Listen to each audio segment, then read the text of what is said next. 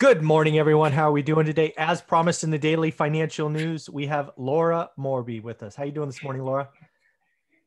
Hi. Huh? Sorry, I've got a little baby with me.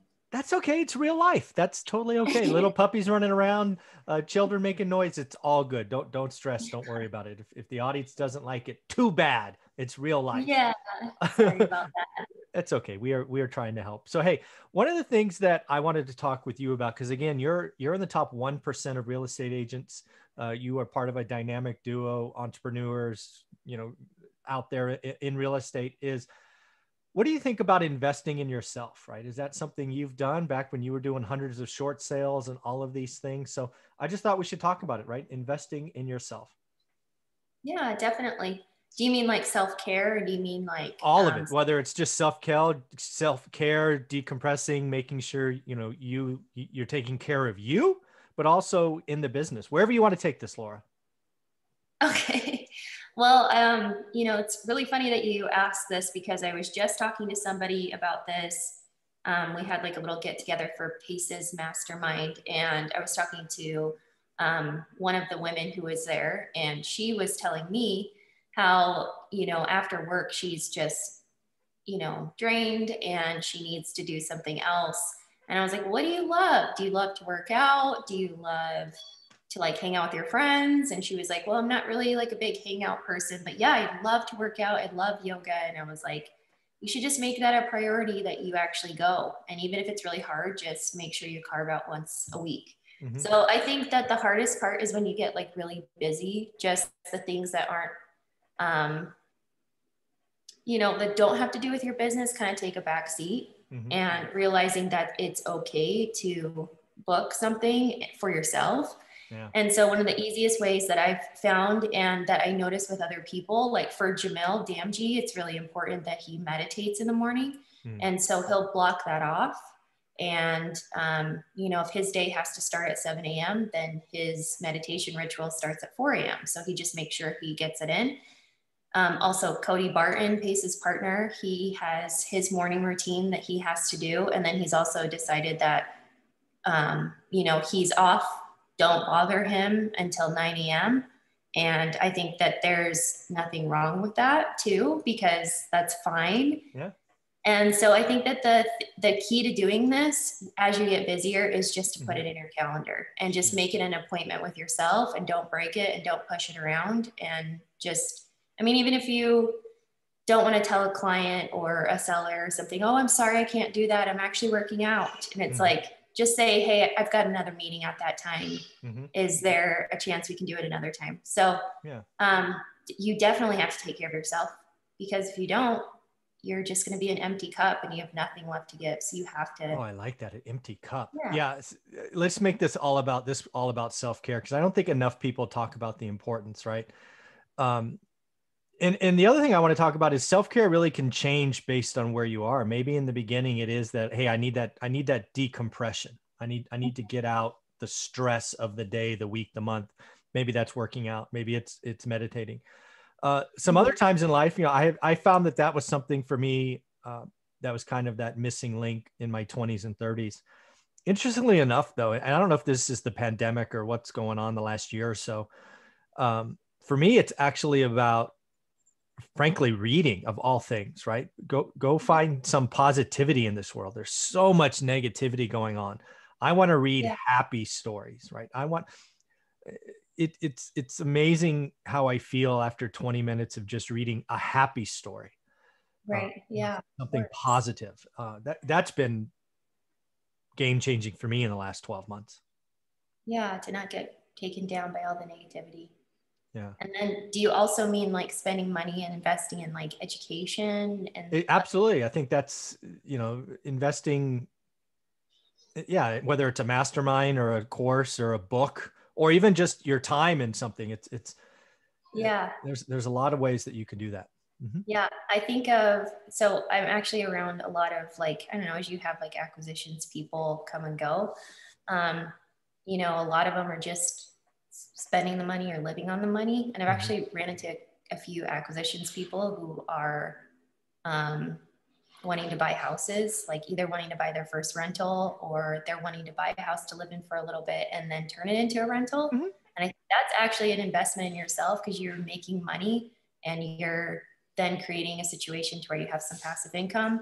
I am like blown away when they say something like that. And I'm like, that's actually so cool. Like, that's awesome. You know, I was just talking to a girl. She's fantastic at acquisitions and she's picking up her first rental this coming month.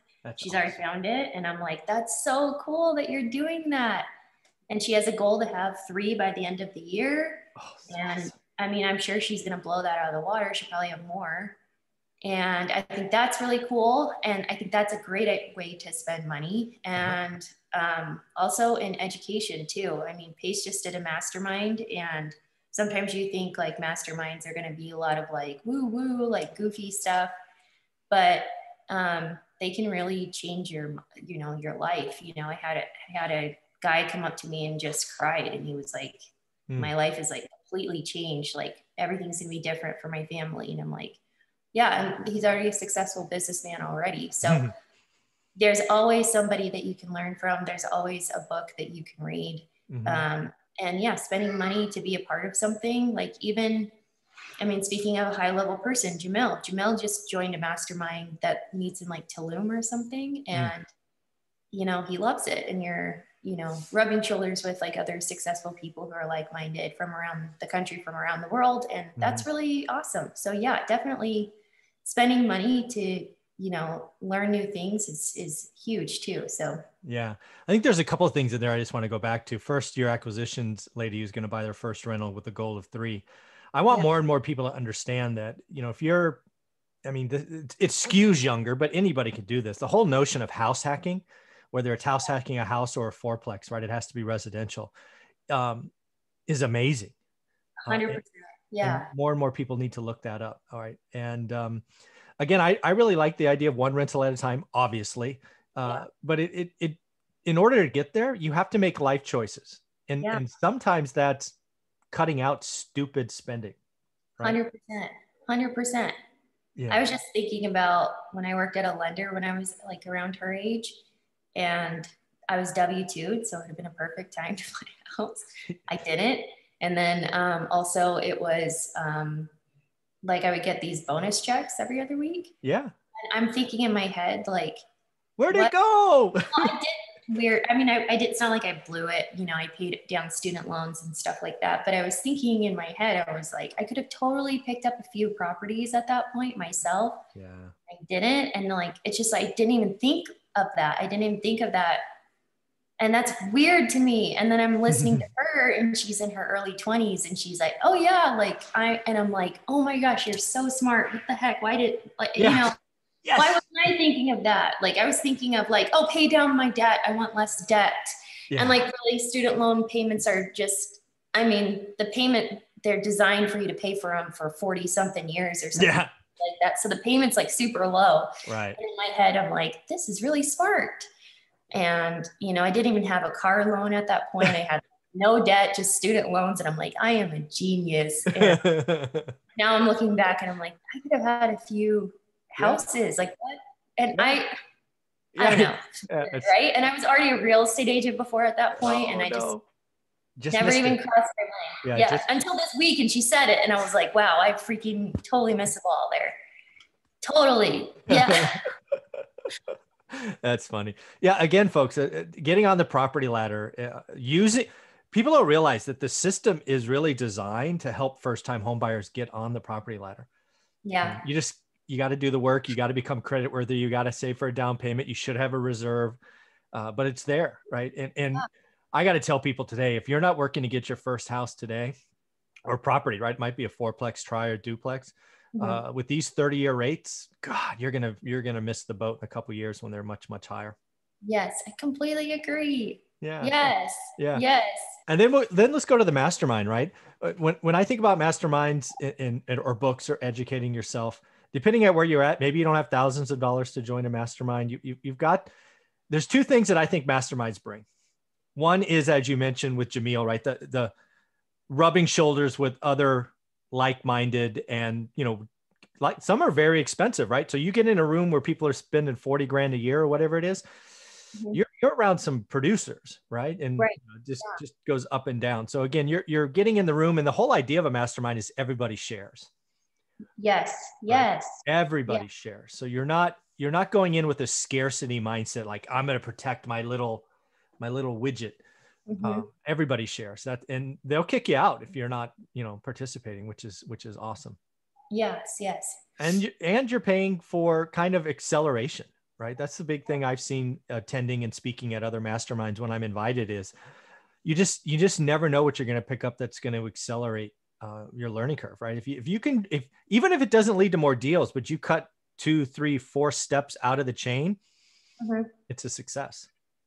100%. Totally agree. Yeah. And it's interesting, like Pace someone gave like a presentation at one of the masterminds that Pace is a part of about taxes and like setting up a charity and donated properties to a charity after you've depreciated them. And he was like, I just in like an hour, I probably, saved millions of dollars. And I'm like, so interesting, or, he met somebody who was like, oh yeah, I'll, I'd love to help you like figure out how to write a book. And he was like, great, I've been wanting to write a book. And so, yeah, like you never know what you're going to get out of it. And, that's going to make it to where either you save money or you make money, or you like solve a problem in your business that you've been having over and over, you never know. Yeah. For me, masterminds, it doesn't have to be mastermind, by name, but just being around other individuals in the business, whatever that is for you, it really is. It should expand your horizons. It really should accelerate and expand. And that's what investing in yourself could do. Yeah, it really can. So yeah, I mean, there's so many ways to take care of yourself, but definitely, I mean, it sounds like a lot, especially when you're like, can you imagine like starting a business and you watch this video and you're like, I haven't worked out in 6 months and I'm barely holding on. And you just are hearing us saying this and like, I don't have time to read a book. I don't even have time to watch the news. I don't have time to listen to sad stories, let alone happy stories. Yeah. And so just know, like, if you're burning the candle at both ends, like you're going to burn yourself out. Just take the time to take care of like just your basic needs, like take care of your body. Like your body can only go so far as like you taking care of it. You're so right. Yeah. If you're like hammering at home, trying to start a business and you're living off of fast food and you have a terrible sleep schedule and you're not working out, maybe from this video, all you take is that you put in your calendar an appointment with yourself to work out. And then maybe you hire someone to like deliver meal prep to your house, like something that can just, make it to where you can put in those long hours these first couple of years. So, there's always something to take out of this. Yeah. I got to tell you, when you're struggling getting started, whether you're a full-time employee doing one rental at a time, or you're an entrepreneur jumping in full-time, you've got to know 2 things, right? You're focused on whatever your thing is, but if you don't take care of your mental and your physical state, your body will eventually revolt. Yes. Right. I've been in high pressure sales for my entire life. I've seen wickedly smart individuals kill it, crush it, end up in a very bad state after 5 to 7 to 10 years. And some of them their lives have been cut short. Right. Yeah. So I got to tell you, it's not worth it. It's just not worth it. Take the time. For me, it's a big mental game at this age, at nearly 50. Earlier in life, it was a very physical thing. So I just had to feel better. So please take care of yourself. Yeah. Yeah.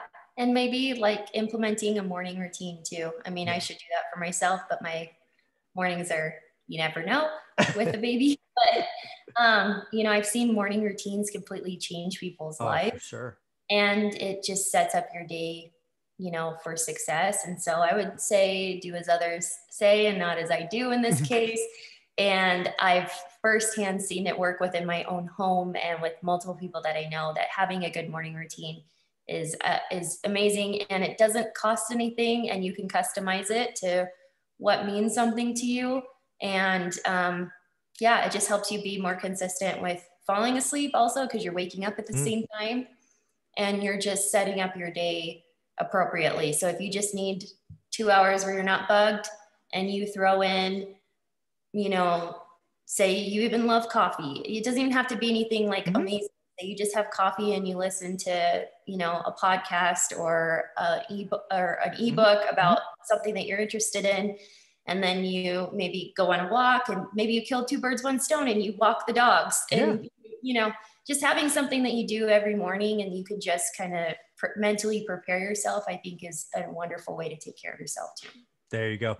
That's very good advice. Laura, if somebody wants to buy some real estate in the state of Arizona, how should they get a hold of you or follow you or be a part of your world?